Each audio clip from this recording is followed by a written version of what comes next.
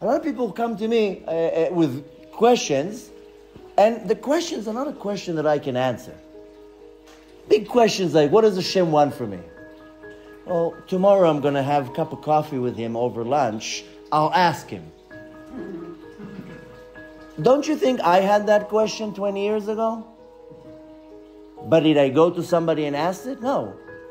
I understood that if I want to understand about the Creator, then I need to learn about Him. How do I learn about the Creator? Through His Torah. That's it. You want answers? Learn the Torah. Don't think a human being will give you an answer. I found out that the only way for me to understand what God wants from my life is just to learn God's Word. Then the answer will come to me.